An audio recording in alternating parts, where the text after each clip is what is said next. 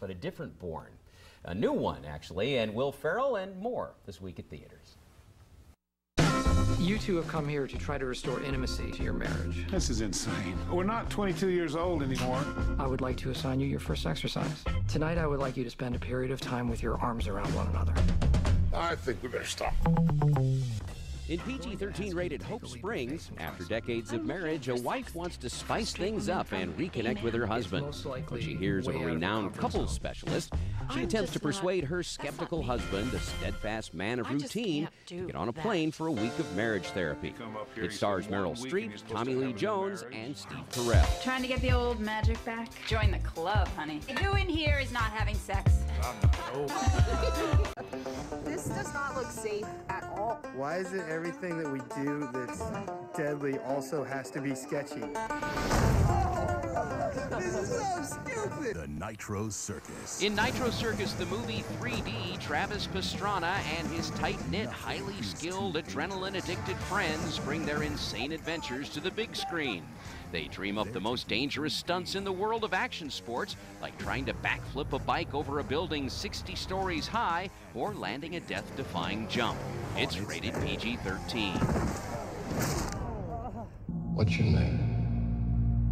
Catechism? Will you give yourself to this program? The Bourne Legacy introduces us to a new hero played by Jeremy Renner, whose life or death stakes have been triggered by the events of the first 3 films.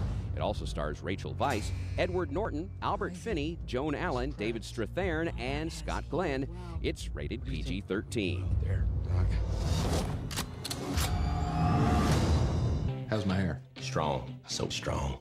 My hair could lift a car off a baby if it had to. Absolutely. Well, I'd like to hear it.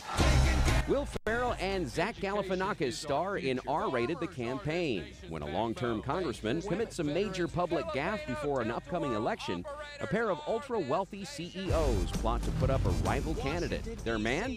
The naive director of the local tourism center. With the help of a cutthroat campaign manager, he soon becomes a contender.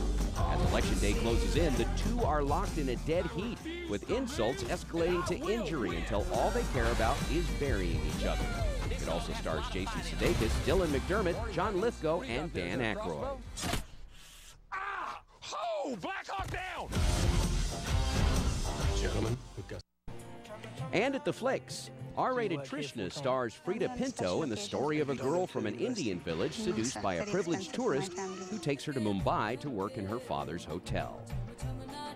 Can you get Trishna to serve me? And for my past reviews and more, you can go to my website, BobRichardsMovieReviews.com, or link to it at IdahoOnYourSide.com.